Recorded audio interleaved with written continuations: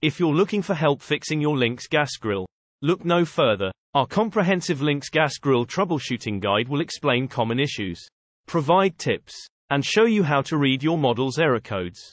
The tank. Modern propane tanks, mandated by the government, contain an overfill prevention (OPD) device. This makes it so a propane tank cannot be overfilled. Rarely, the OPD on your propane tank can be damaged, causing the tank to work incorrectly. Fuel hose and regulator. The output of a propane tank or your natural gas line is much greater than you need for grilling. The regulator controls the amount of fuel that can flow to your grill. This attaches to the tank or natural gas line with a flexible hose with an O-ring to create an airtight seal. Regulators are preset by the manufacturer and should not be adjusted by you. If you look at your regulator, you will notice a small vent hole in the center. Common problems are clogged vent holes, which can cause irregular fuel flow and can lead to trouble. Usually, you can clear it by tapping or blowing into the vent. Other problems are fuel leakage caused by a worn or damaged hose or O-ring. To determine if there is leaking, mix dish soap and water in equal parts and coat everything from the tank to the control valves with the mixture and see if it produces any bubbles. The tank needs to be connected and on, but the control valves are off. If you find a leak, replace that part. Control valves. The control valves regulate the flow of fuel to the burner. Each burner on your grill has a control valve. You cannot repair a bad control valve, and if need be, you should replace the whole unit. Before you do, however, remove the control valve from your grill and inspect it.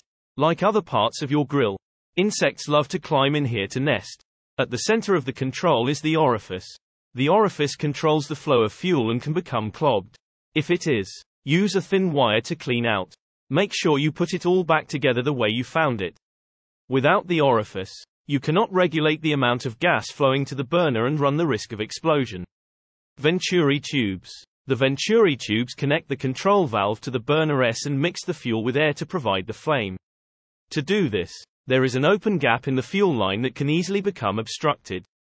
Insects, especially spiders, commonly nest here. The best solution for this is to wrap the Venturi tubes with an aluminum screen that will not block the airflow but will keep the critters out. Many grills come with protected Venturi tubes. Another common problem is a misalignment of the Venturi tubes with the burner. Typically, the Venturi tubes are simply placed in the fuel line and can get knocked out of place.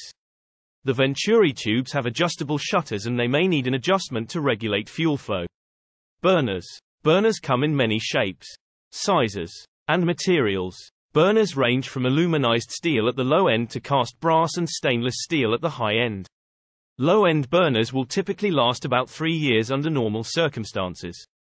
Because the burner is inside the grill, it tends to get coated in burnt grease and can corrode quickly.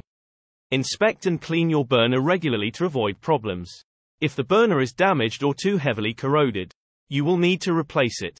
Get the same size and shape of the burner, but consider purchasing one of a better quality metal if possible.